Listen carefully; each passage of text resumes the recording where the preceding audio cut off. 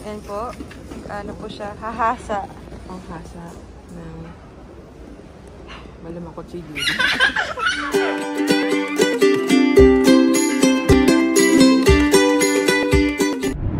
Nakahudlong. What fun?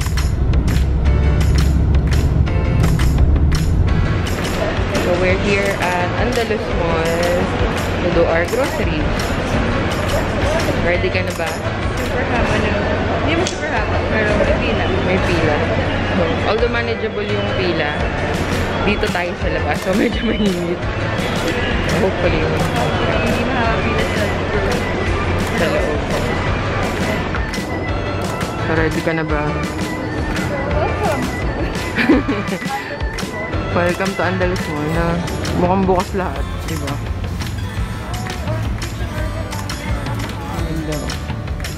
Kailangan natin yan. Ang dami natin kung ano-ano. Yan. Ano yun? Stand? Siguro. Ang dami na natin stand. Ang dami na natin patong. Ooh.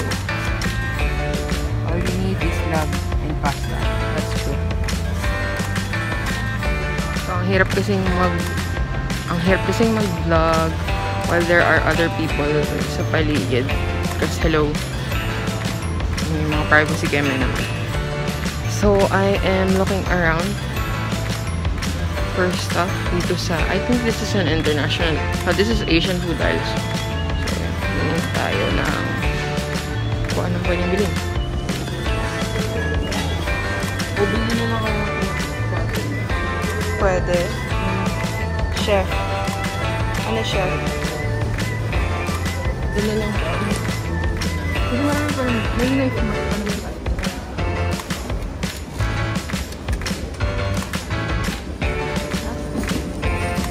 Yan po.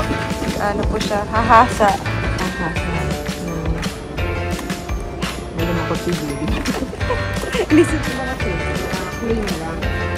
Which means, pag clean lang, kikita din sila sa video. Pero, mas nga po yung Kamusta po ang grocery? puno ang cart. Few inches later. Dati gusto ko ang two-face. Kaso, for some reason, after no controversy with Nikki tutorials, so kinita niyo kasi. Uy, 145.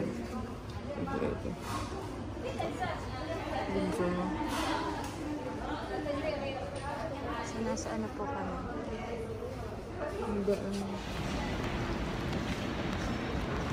Pretty sure papagalitan ako ni Mama kasi instead na tumigil sa bahay, naggala pa kami. Sorry po, tita. Sarap. Pero iyan. Kapag tingin na kami ng watch, tsaka dyan sa dinadaanan namin yan, si Bora. Nang pagtingin na kami, wala pa po akong binibili. Hanggang window shopping lang Hanggang po muna kami. Yes. Hanggang sa punta kami Bath and Body. Yes. Ay, body shop pala. Body shop, titingnan muna namin. Baka sakali. 2 hours later. Nalilimitahan nila yung tao within the mall. So, anyone who has yung trolley, they had to ask to go out. Kasi may nakabantay na baladiya. Kasi nga hindi pwede mag-ikot kapag naka-trolley ka. So, we are now in the Uber. Sana nakapokus ko, diba? 2 hours na. Pwede nga mo siguro alisin na ito.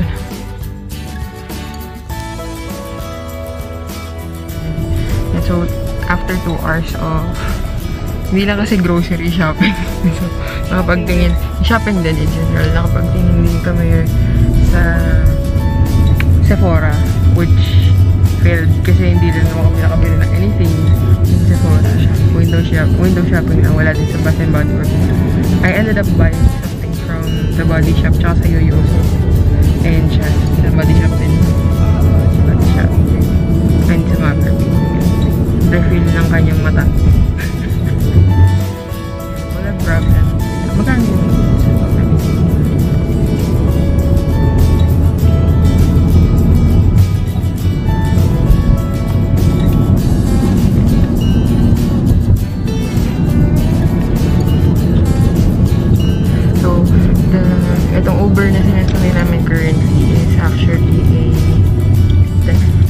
person. So, meron siyang the personalizing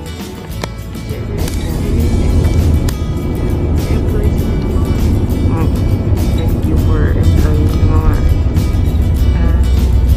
hindi po kasi sabi ko, is it special needs ba? Hindi. Differently abled mga kudos to Uber. Kudos to Uber for hiring mga differently abled individuals. Kasi lalo lang yun sa mga panahon to. Kailangan din na ng way to earn money. So, update na lang namin yung pagdating sa bahay after namin mag-disinfect. Babay na sa uuwi. Maraming dala. Rush ang uwi. Bye-bye. Yes. Akin yung sunod. Bye-bye. Yes. Pababa na lang po ng trolley. Bye-bye. Gibe. Okay. So, bahay na ulit. Excuse me for how haggard I look. Super oily na and everything. Wala akong totally nilagay na kahit ano earlier apart from my skincare. Oh yeah. I did my eyebrows but that's it. So, nakauwi na kami. And eto na lahat nung napamili. Now, I have, ayan siya. Ayan napamili. We had to rush kasi nandiyan na yung daddy ni Eliza. So, kailangan ko nang i-disinfect and lahat ilagay na sa pantry and stuff. So, update na lang later. Okay, so tapos na ako mag-disinfect. And I've already set aside yung mga groceries. Hindi ko mapakita na rin ko kasi sobrang gulong ngayon lang ako maglilinis. Anyways, namili rin ako ng mga pang ipapadala ko dun sa sister ko kasi nga magaling ko kami, hindi naman ako lagi makapunta sa kanya. So, I decided to buy her some stuff na din. And ito yun. So, sineparate ko na. Bilhin ako siya ng gatas, ng cookies, energy bars, yung favorite niyang chocolate, tissue, tapos, dito, I've also bought her some chicken nuggets, yung favorite niyang chicken nuggets. And, bumili rin ng, I bought her yogurt, ito yung favorite yogurt niya. Tsaka, sanindan. Ito. Hahatiin ko na lang to kasi some are para sa amin dito sa bahay, some para sa kanya. I think that's it. So, ayan. So, right now, sinalang ko na lahat ng abaya na ginamit namin for today. And actually, yung ginagamit ko daily na abaya, I try to wash them every week. Kasi ang hirap. Ang hirap. Still have to clean the kitchen because kaya medyo nagkaroon ng accident because habang nag-blender ng grapes si Eliza nag-spill. So, may kailangan linisin sa kitchen. So, before I do that, I think I will get disinfected muna kasi hindi pa ako nagpapalit from my time outside. I have to take out my contact lens. I already washed my hands pero need to take out my contacts, take a bath and everything. Update na lang in a bit. One eternity later. Hey guys! Nag-ready lang ako kasi dadalhin na natin kay Eliana yung aking I guess ano ba tawag? Ayuda. Dalahan ko na siya nung care pack para ang pagkain gusto niya na nirequest niya.